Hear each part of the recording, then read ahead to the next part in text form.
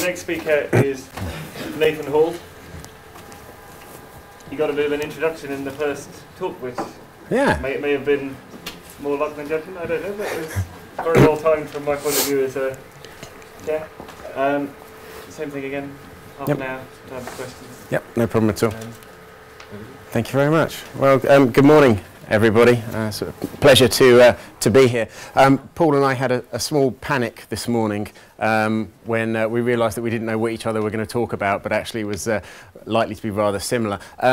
In some regards, there is some overlap in what I'm saying and what Paul's saying, but I've decided to play a little bit of devil's advocate here and throw, if I can, a few spanners in the work and throw a few questions and ideas out to you.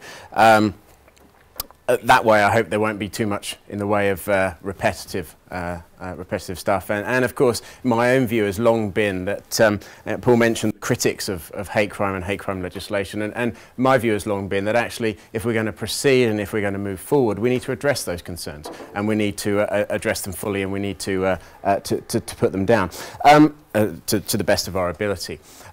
My title, I went for the academic sort of waffly title, some reflections on theoretical and practical complexities of defining and conceptualizing hate and hate crime. That's academic speak for what is hate crime.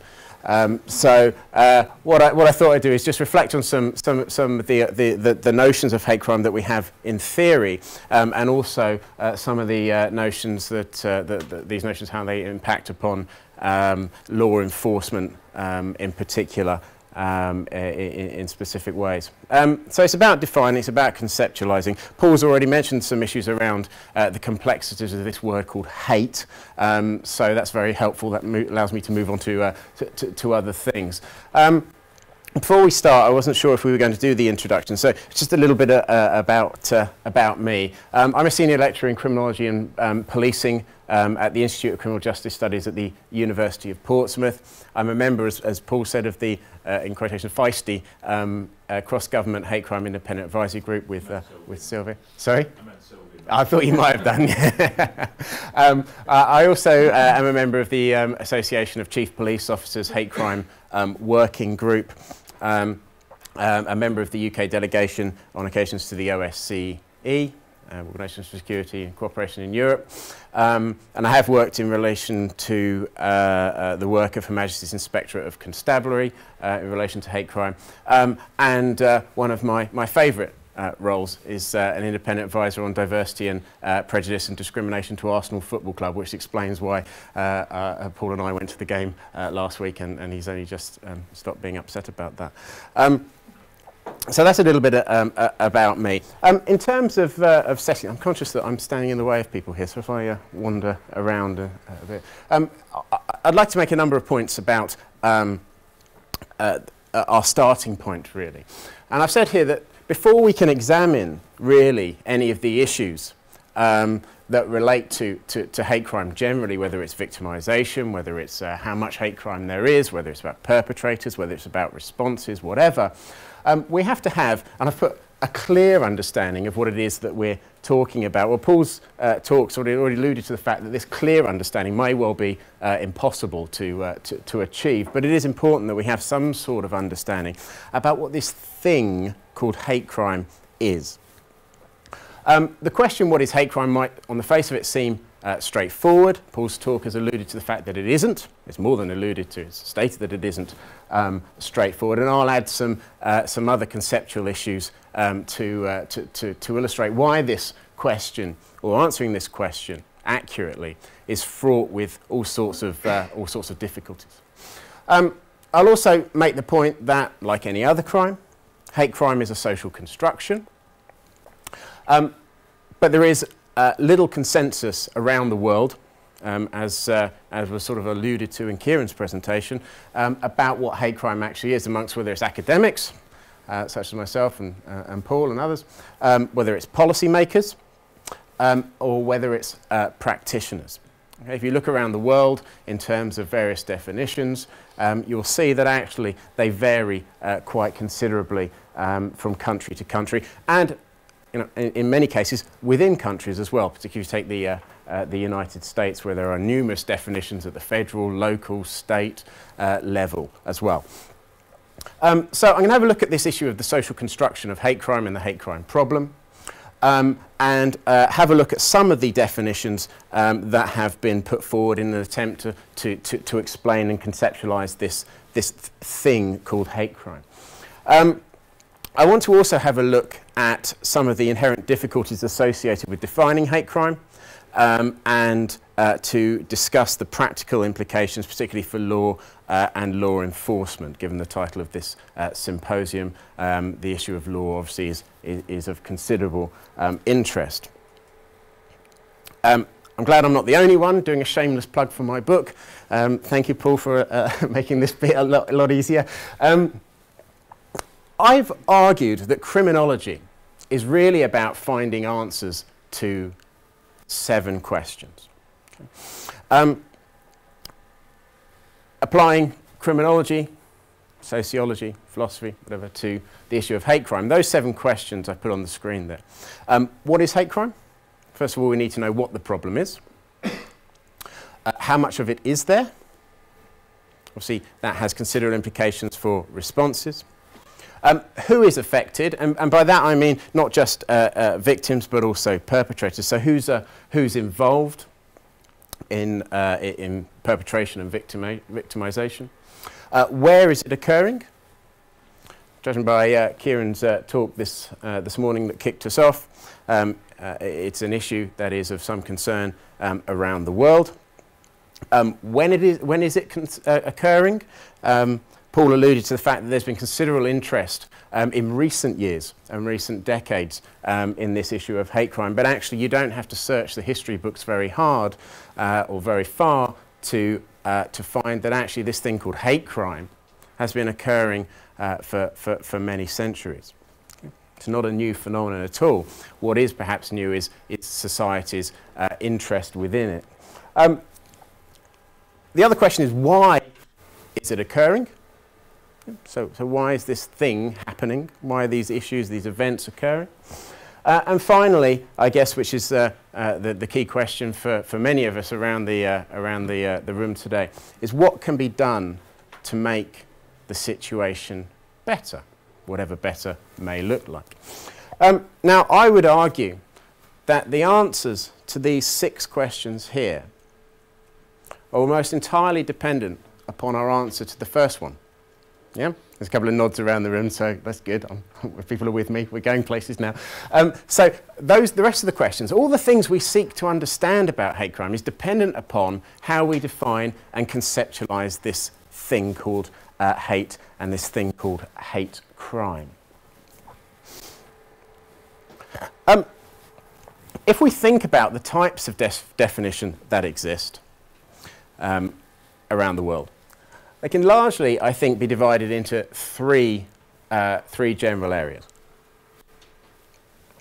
Those that are academic, those that are legal, and derived largely from legal definitions are operational ones, those that serve as some sort of practical guidance to criminal justice agencies and officials around the world. Now, in many respects, Paul talked about the various academic definitions and how there's a little consensus.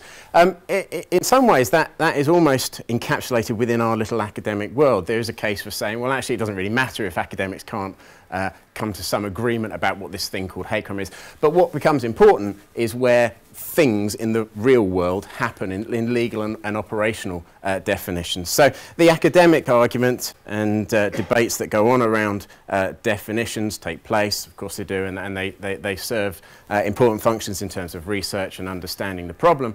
But actually, you know, the issues, bearing in mind the title of the symposium, When Hate and Law Collide, the legal and operational definitions that serve to guide the activities of practical responses to hate crime, I think, are arguably more important within our context than the academic definitions. Apologies to academics around the room.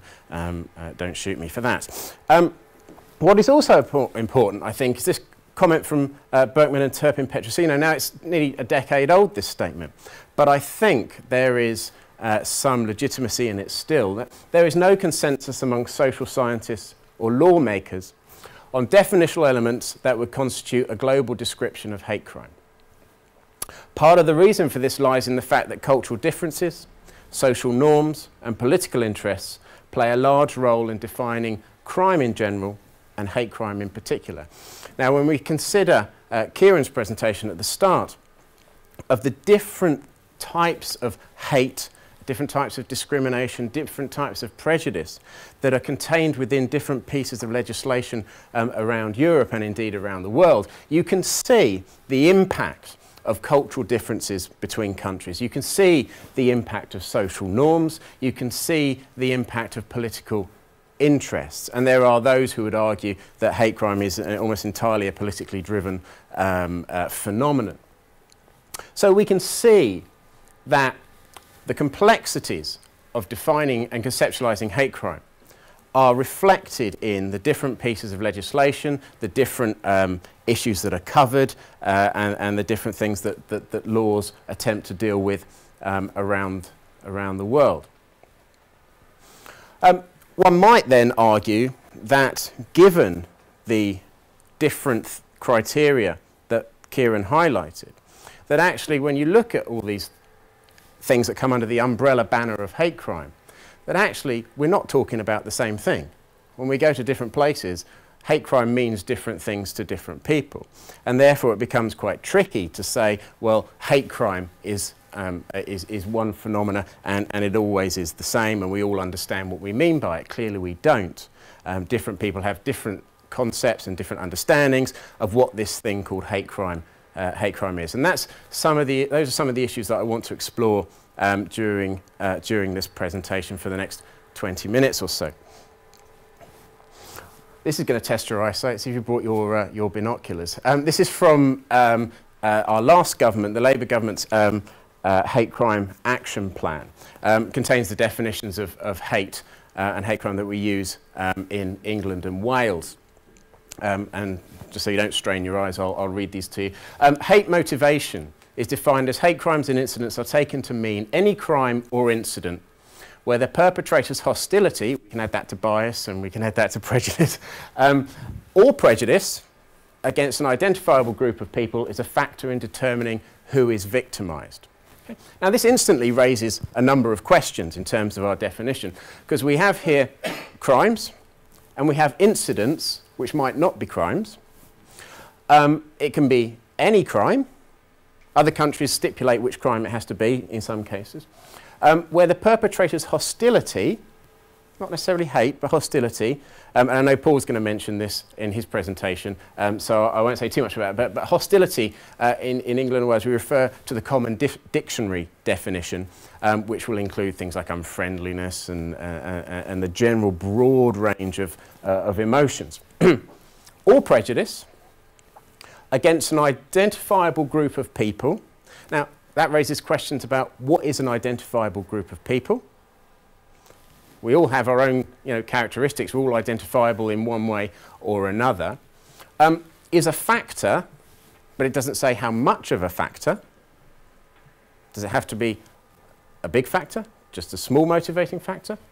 In determining who is victimised. And the included subjects is quite interesting. It's a broad and inclusive definition. Absolutely it is. A victim does not have to be a member of the group. In fact, anyone, and this is important, anyone could be a victim of hate crime. Now, critics would argue that if anybody can be a victim of hate crime, then we've automatically already abolished the concept altogether, because then it just becomes crime if anybody can be a victim of it. That's one of the arguments that critics will put forward to. Now, in terms of hate incidents, any non-crime incident which is perceived by the victim or any other person to be motivated by a hostility or prejudice based on a person's, and these are the categories, race, religion, sexual orientation, disability, or transgender. Right? So we've identified the prejudices that that are, in inverted commas, acceptable in this manner. But one of the key elements here is which is perceived by the victim or any other person, and I know that Paul's going to mention this again later, so I won't say too much, but this is a legacy from the Stephen Lawrence inquiry. Stephen was murdered in 1993.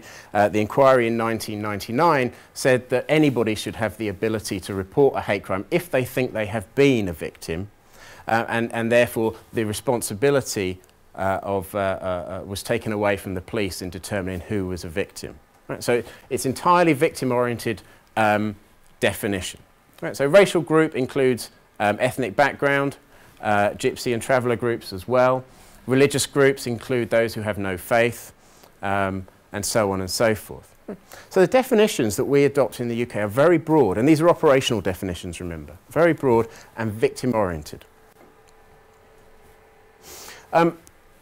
Hate crimes. A hate crime is any criminal offence which is perceived by the victim or any other person as being motivated by hostility or prejudice based on a person's race or perceived race, religion or perceived religion, sexual orientation, disability or transgender.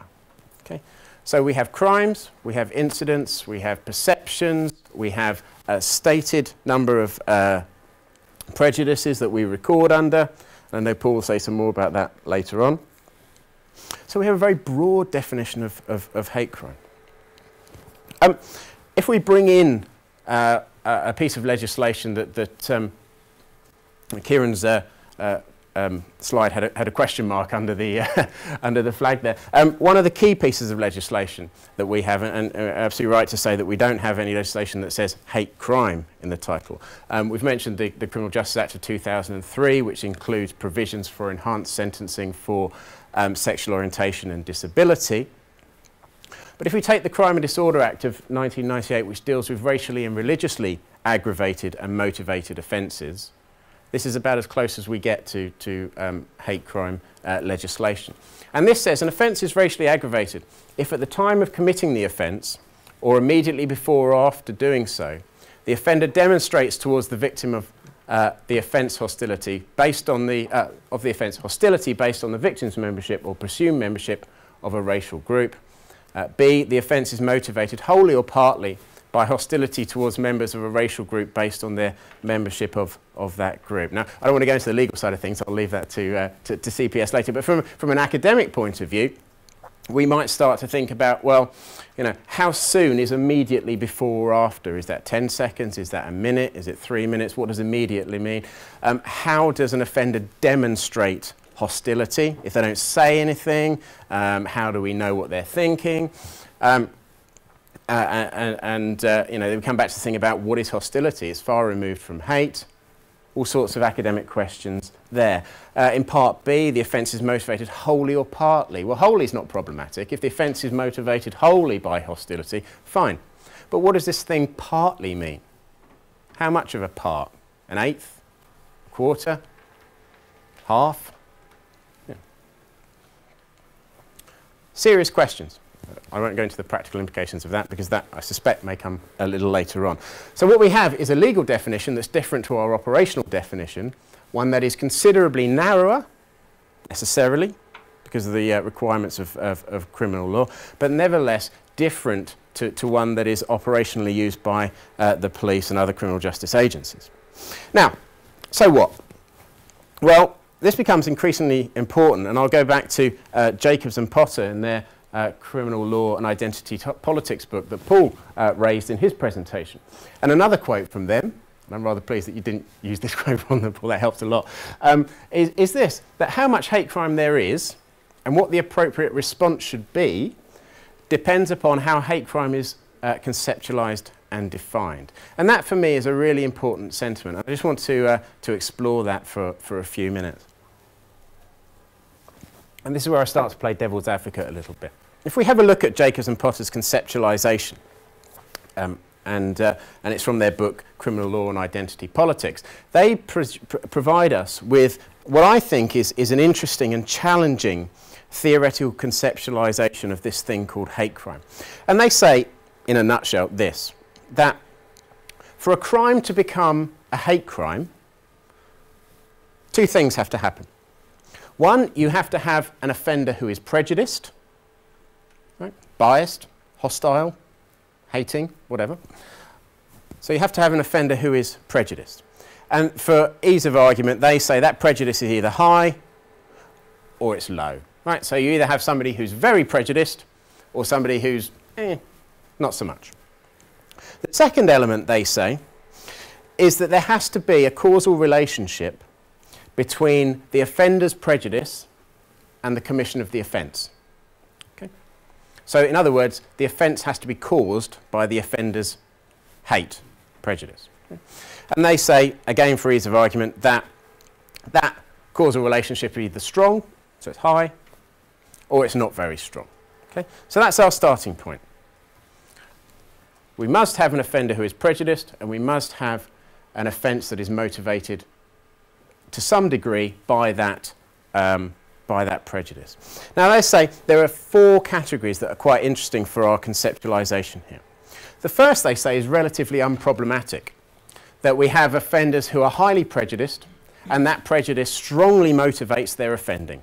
So, you know, your real haters, and you'll all know from your own experience examples of that. One that springs to mind from England and Wales, perhaps David Copeland, the London nail bomber, who set off bombs targeting various diverse communities in London in 1999, I think. And Jacobson and Potter say this isn't very complicated. If this is what we mean by hate crime, this isn't complicated, because we've got offenders who really hate their victims, and that hate is the cause of their offence. They say if this is what we mean by hate crime, then we won't have many hate crimes, because these offenders are rare. They say things become a bit complicated depending on the definitions that are adopted around the world.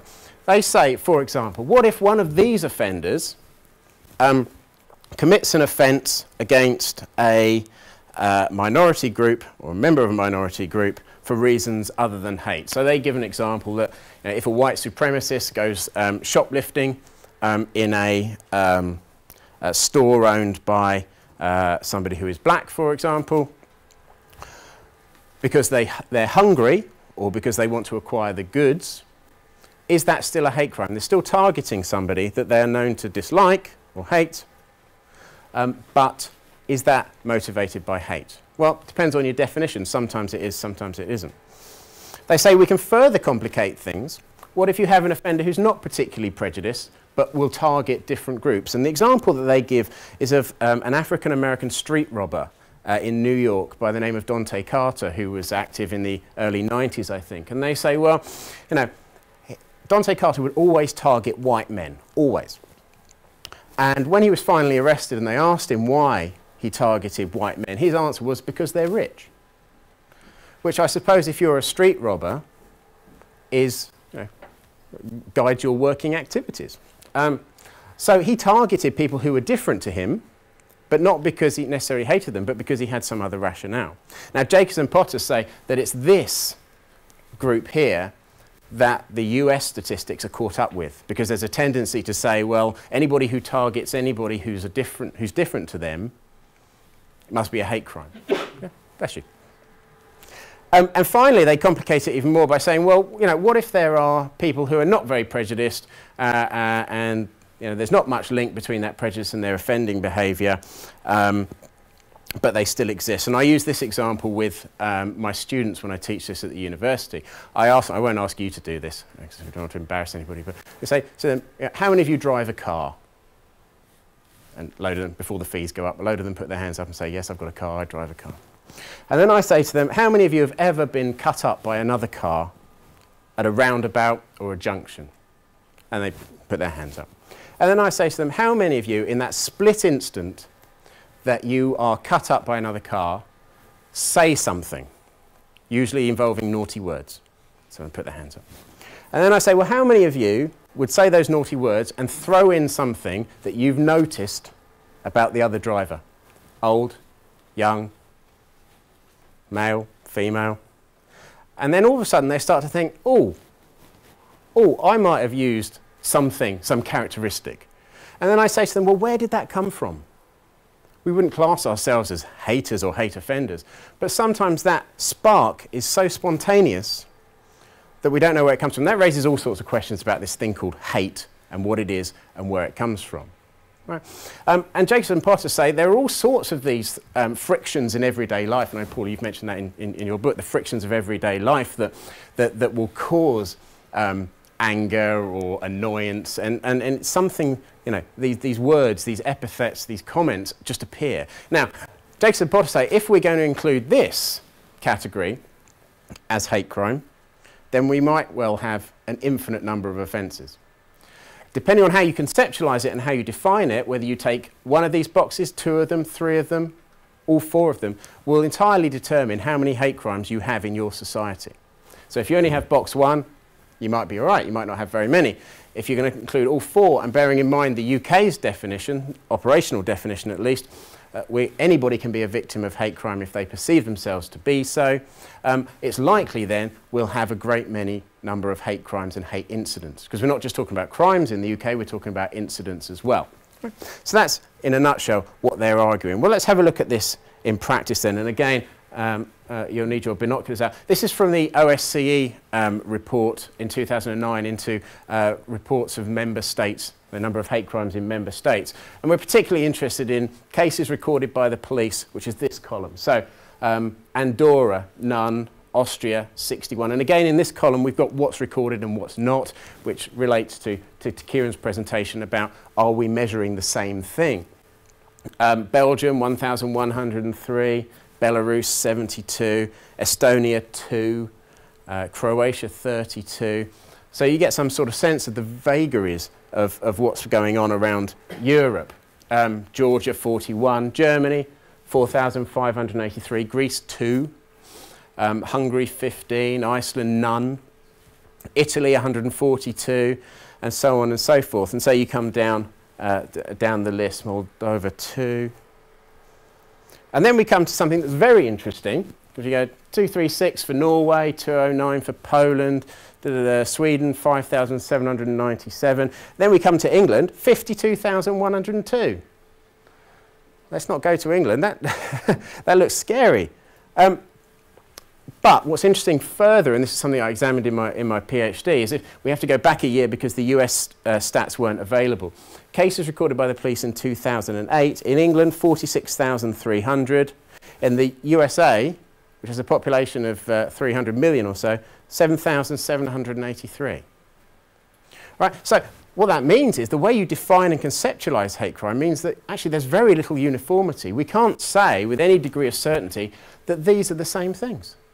Yeah? Because the definition in the US, they very often will have definitions that place the burden of decision-making on the police officer rather than on the victim. They're interested in crimes, not in incidents.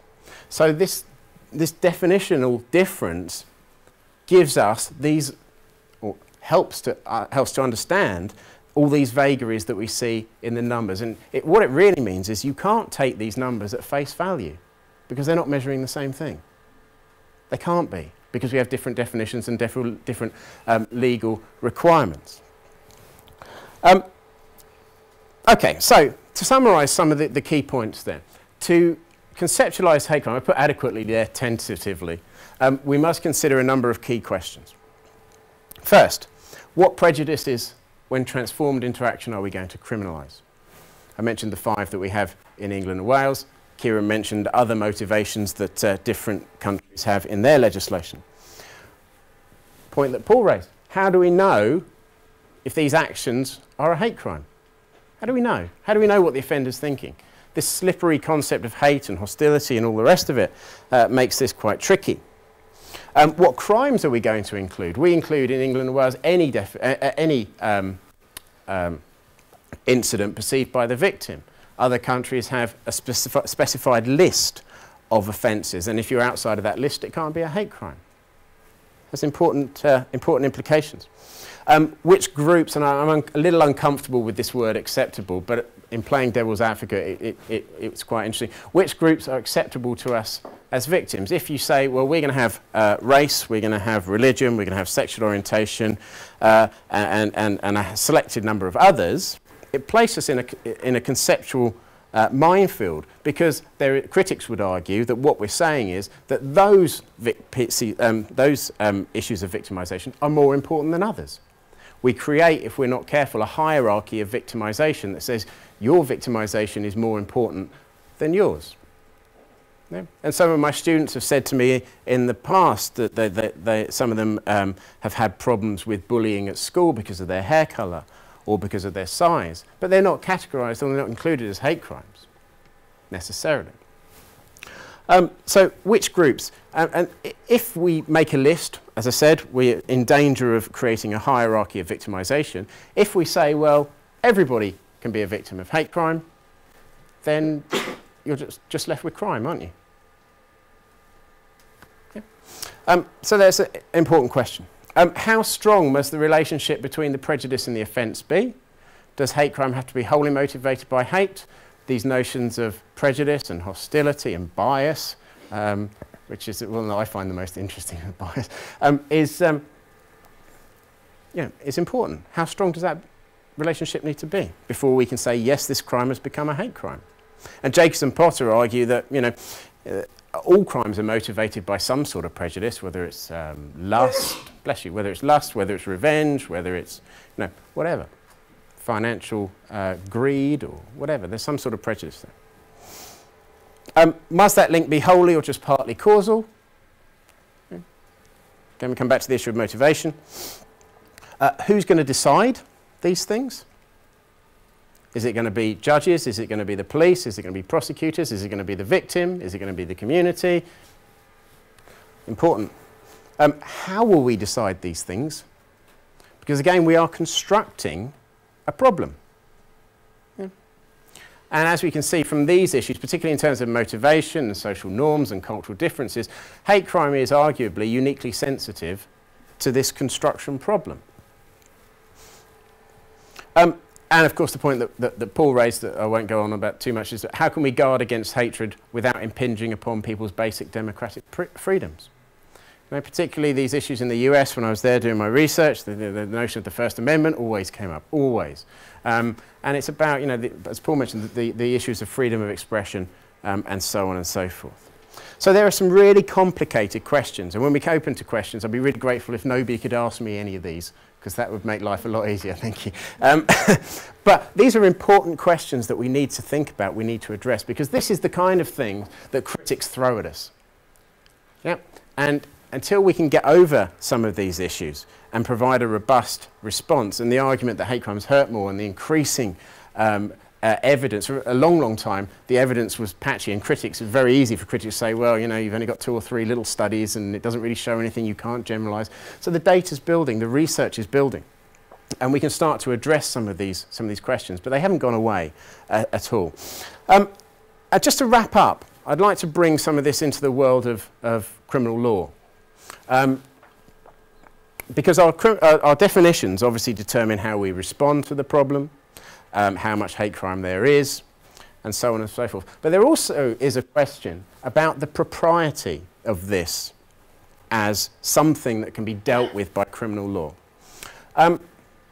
And one of the interesting aspects about criminal law, or the application of law, can actually, in my view, be traced back to this guy, Roscoe Pound, who is an American legal scholar. And as you can see, writing the best part of 100 years ago. And in 1917, he gave a speech that addressed the limitations, as he saw them, of the effective use of criminal law. Now, obviously, hate crime wasn't on the radar then. This is about the application of law generally. But actually, I think this has some important points for consideration for us, and I'll wrap up with this. Forgive the language. This is early 20th century legal scholar. I'll translate it into English in a moment. He said that the effectiveness of law and law enforcement will be limited by any attempt to control attitudes or beliefs rather than observable behaviour. Writing in 1917. Paul mentioned the fact that hate crime is about proving issues around attitudes and beliefs. Now, that's okay if these are transformed into actions, if somebody says something, if there's some graffiti or the written word or whatever. But actually, I think this has an important implication for us. Effectiveness of law and law enforcement limited by any attempt to control attitudes or beliefs rather than observable behaviour. Second point, the effectiveness of law will be limited by the necessity that law be enforced by external agencies and for the most part invoked by the public. Now, this was the key bit that my PhD was interested in, really, about whether the police in particular have the ability and the desire to respond to hate crimes, and whether victims or the wider public have the ability and the desire and the confidence to report their victimisation. Because of course, if the public, generally speaking, don't report what's happening to them to the police, then we have serious problems, and we know that hate crimes are considerably underreported. If the external agencies don't have the, such as the police, have the ability and the desire to respond to the problem, and that's partially, can be attributable to the size of the problem because of the stretch in resources, then we also have an issue. So there's some interesting things that come out of that, but that's a different story. The effectiveness of law will be limited by the notion that whilst there are interests and demands that it might be desirable for the law to recognise, the reality of such demands, particularly concerning issues of clarity concerning legal precepts and the limitations of law which arise from the difficulty of ascertaining the facts on which the law is to operate, mean that by their very nature they cannot be safeguarded in law. In other words, nice idea, right thing to do, too difficult to prove motivation. Yeah. So morally, yes, it might be the right thing to do, but practically proving hate motivation is incredibly difficult because arguably, it's an attempt to control attitudes and beliefs that are not necessarily observable in every case.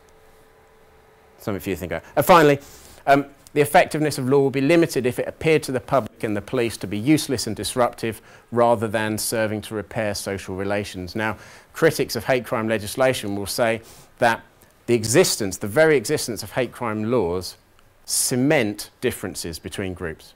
And actually that creates a further problem, or is part of the problem, because it highlights social differences.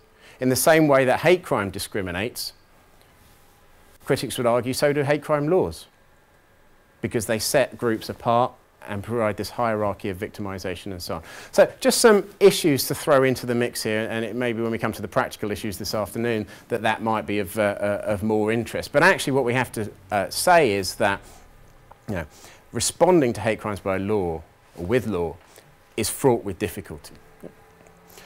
So just to summarise then, defining hate crime is difficult. And when we deconstruct it, obviously there are two parts. There's the crime bit and then there's the hate bit. And there is, of course, this notion that there isn't very much agreement about what hate is. And there are complexities and implications, and Paul mentioned earlier this issue of what is hate? What do we mean by hate? Hate is, in the lay terms, we might understand it as a very strong emotion. But actually we're talking about hostility, we're talking about prejudice, we're talking about bias, and so on and so forth. So what prejudices are unacceptable?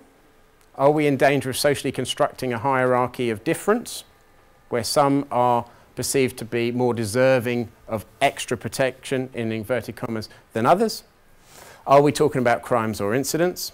I would reiterate here that I am playing a bit of devil's advocate. I don't necessarily agree with all of the things that are coming here. But there are issues about crimes and causal links. How do we prove that hate crime has occurred? The crime is motivated by the prejudice. How do we know? And ultimately we come back to the point that hate crime is a social construction. And that's illustrated, I think, quite clearly by the number of hate crimes that you find in different countries. Yeah? Hate crime means different things to different people at different times, depending on where you are. And of course, there are practical implications for law and law enforcement. It's obviously easier to deal with 7,000 hate crimes, in theory, than it is to deal with 52,000. There are resource implications. There are implications for victims in terms of receiving service provision. And of course, in terms of responding through prosecutions, and so on and so forth. So there are all sorts of implications, not just for law and law enforcement, but for victims, for communities, for the wider public, and also for the social context and the historical context in which this response to hate crime takes place. And I'm done. Thank you. Is everybody still awake? Okay, I'll try to to avoid the list. Yeah, that'd be very grateful if you would. Thank you. Two things really. One thing is I totally agree with you on, your starting point about how you shape the initial context will frame and shape whatever happens after that. And then it seems to me, and since you also demonstrated, and Kieran demonstrated earlier, that there seems to be, really the fact seems to be that there is no concept of hate crime. But there are many, as you said, operational definitions. Yes. Right? So the question is then, can they be subsumed under some sort of general concept? And I guess that's one of the sort of missions of this project then. And it occurs to me that in order to start working on that, you have to discuss a lot about what would the criteria be of a good definition of that sort. So could it be that a good definition, a good general definition, actually would exclude some of the operational definitions that are actually out there and say that these are not good operational definitions, they should be changed or something. So is that, and for example, from a practical political point of view, that might be troublesome because it's a political problem, right? But it might look very, very plausible from like a moral point of view or some sort of more general political philosophical standpoint or something like that. So I wonder if you thought anything about that, what the science of a good definition would be. Then I noticed that, this last thing that you took up with this old law scholar guy, Pound, very good points, all of them, right? But I also noticed that it seemed like, for example, that section you quoted from the UK legislation, that in order to have a hate crime, you would have to have an act of demonstrating. Some sort of communication needs to be going on. And that's absurd, right? Yes. So then you're not really targeting the attitude. You're targeting a communicative content or a communicative action that's being performed in conjunction with the original criminal act. And that's why we can have prosecutions. Yeah. That's why, that was just throwing something into the mix instead of the moral and theoretical arguments. Yeah. But then again, you can actually have the case that you communicate messages like that without having the attitude at all, because language is a social thing. You can't, as an individual, decide that certain words just have certain meanings in that way. So you could have the demonstration and you feel none of those emotive states or stances or anything, but you communicate them, for instance. And I also noticed that this sort of the victim perception part that seems to be very central in the UK legislation then would also be a sort of a tool to get around the Pound objection, to say that, well, it's not really about whether there's an attitude there, or even whether it's communicated. It has to do with whether the victim here perceives something. Well, the victim-oriented response is the operational response. So there's no burden of proof required for recording purposes. So if a victim says, I think I was a victim of hate crime, the police are obliged to record it. Once it gets into the hands of law and prosecution, it becomes different, very different indeed. Okay. And I suspect that might come up later, so I'll defer on that. Okay, I see, then I understand. It's not something we're going to talk about, but it's a difference between flagging things and statistical purposes. I see. So on the policing level, you have like a screening tool, basically, that might have a lot of... With regard to your first point about definitions, I think that's probably the impossible question. I don't know. Critics certainly would say, well, that's exactly why the whole concept should be abolished and we should just treat everybody the same and just have criminal law, because the nuances that I talked about or alluded to about social norms and cultural differences and different pieces of legislation make this just a minefield. And I have serious reservations about whether a definition could be constructed that would apply everywhere, or indeed to Europe or to the US. Or, I mean, if you go to America, for example, the different states will have different definitions with different groups. So what's a hate crime on one side of the line is not as soon as you cross over to the other. And it becomes really, really, really tricky. So the answer to your question is I don't know. Yeah. Which isn't really an answer at all. Well, I have another question, but it's a little bit related to Christian's question. And it's a quite open question, I don't know the answer for it. Okay. Has there been any survey within the field of research on hate crimes that asked people the simple question, how much hate is tolerable? For given my point is, hate as greed or something else is quite a natural thing. We all hate somebody or something. Being a citizen of Frankfurt, where a lot of bankers are living, I know a number of people in Frankfurt who really definitely hate investment bankers. And I wouldn't like to punish them for that, especially not after 2008. So, is there some idea, some notion where there would be the threshold between acceptable hate, maybe even if you're speaking or abusing something, and the point where the police has to do some action? Maybe it's part of your I'm not aware of anything that's addressed that in the I mean, I think there's you can allude to that sort of point by looking at countries that say, well, these crimes will be hate crimes and nothing else will. And you compare that to our operational definition that says, well, any incident, whether it's a crime or not a crime, can be recorded and investigated by the police.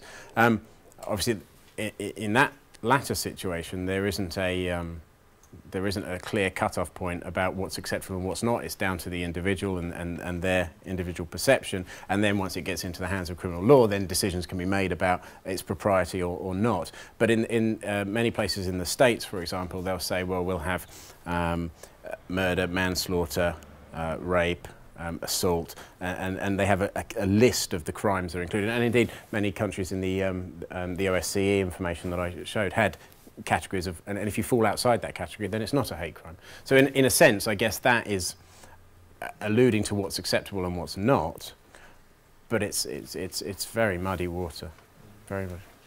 Can I just raise on that point? I mean, for me, I think sometimes it's better to approach it from the opposite angle, because states have dictated the level of tolerance in the victimisation and the crime itself, and that if we approach it from the motivation first and the crime second, very different than if we approach it from the crime first, because that's where the line's been drawn, and what we're talking about is the identification of motivation and complication rather than necessarily the line of acceptability. And I personally don't think that states are capable or have the aspiration to define that level of hostility. They've already defined the level of action for the crime itself, and it's easier when you look at it that way, I guess. Easy is good for me.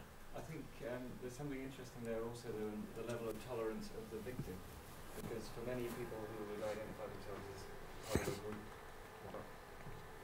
there's a certain acceptance of certain forms of behaviour that ordinarily we'd say, oh, well, you don't shout at people in the street, but mentally we've got some anecdotal evidence that we're trying to work up into a more formal study to say, actually, we put up with a lot of stuff, and then at some point we suddenly say, no, actually this has become more just, I mean, it's an interesting thing. I think the line of perhaps the idea of how much is tolerated comes from both ends. And linked with that, and another point popped out of my head just then, so I'll come back to it a bit. Just again on the same point, I mean, we have flexibility in prosecuting. So in fact, in the UK, we've had very similar incidents to what you talk about with the bankers, and we've had a number of Public Order Act incidents and assaults where it's up to us as prosecutors to draw out the fact that it's motivated by hostility towards bankers because of the crises and whatnot. And we also have what's called victim impact statements. So on conviction, the victim, if they want, can write a statement explaining the effects, the causal effects, and what they perceive the motivation to be.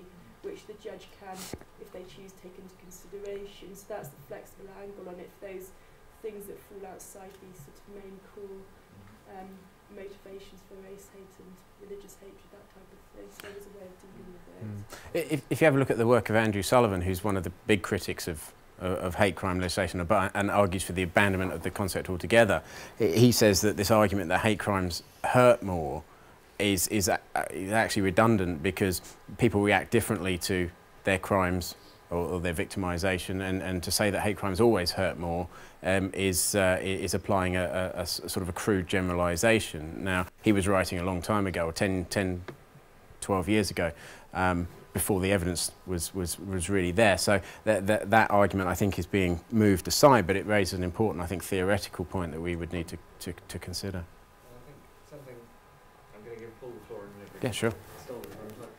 The other angle that I was going to bring up actually in relation to this toleration is the way in which some things that we might consider to be hate crimes are classed as antisocial behaviour, for example, particularly in the UK, with Asbo's apartheid still exists, and then therefore don't actually necessarily get on the radar of hate crime and building more discussions, and therefore fall out of the system. And there's again some anecdotal evidence from some of the people we've been speaking to, that again, once we start doing more formalising, that suggests that there's potential to show patterns of behaviour of things that, if it hadn't been written off as antisocial behaviour and treated in a sort of semi-non-criminal sense by the constabulary, then it might not have led to some further offences that can also later on. So I think there's something to really try and unpick there about the concept of where we draw that definition line. I think, you know, in the operational sense, well, I think part of the purpose of focusing on incidents, I don't know if Paul might say this later on as well, was if you focus on the small stuff, then maybe you'll stop it escalating into you know, something more serious. Yeah, so Paul. Well, again, I think the evidence from the British Crime Survey throws light on this matter about how much hate is tolerable, because the analysis also shows that perhaps counterintuitively, but the data are correct, are robust, that victims of physical assaults, that there's no statistically significant difference between the psychological and emotional symptoms reported by victims of physical assaults compared with victims of so-called low-level assaults, such as threats and harassment. It seems counterintuitive, but there seems to be no difference between them. And hence, I've been a fierce critic of this notion of low-level type incidents, because they affect victims just as much as a punch on the nose. Absolutely. It's counterintuitive, but the self-report data from victims indicates that. I'd agree with that, yeah. If I may just briefly take a bit further to the offenders, Jacobs and Potter's typology that you clearly brought out, I think that also, in my mind, has a danger of kind of ossifying offenders, in that you know, the emerging evidence on so-called right-wing extremist offenders shows that these are transient states. Absolutely. The ideologies and prejudices are transient states, that the offenders are just ordinary people like us, and they don't walk around carrying their badges or exposing their ideas every day. They're just ordinary people leading ordinary lives. And programs designed for such offenders, there's a program in Sweden, Exit Sweden, the Violence Prevention Network's program in Germany. Although they're specifically targeted at so-called right-wing extremist offenders, when you look at who they're dealing with, they're exactly the same types of offenders that are captured by the provisions in Britain. Yep. These are ordinary people leading ordinary lives, not paid-up Nazis. You know, just ordinary people. And so I think also we need to be careful about kind of stereotyping offenders. Agreed. Types of offenders into these. Agreed. Absolutely. Yeah. Okay. On that note, we've rejigged the schedule, so we're going to have a coffee break now. But grab a pastry because we'll put lunch back to 1 o'clock so that we can